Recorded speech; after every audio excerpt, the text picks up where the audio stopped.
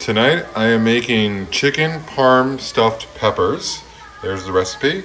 This is the chicken mixture with some vegetables, and then later I am going to put these in peppers.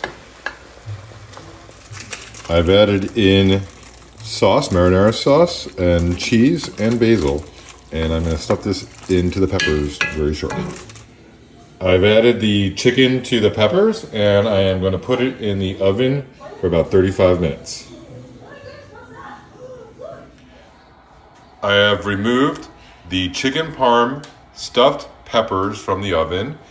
Look at the brown cheese top. That looks really good, huh?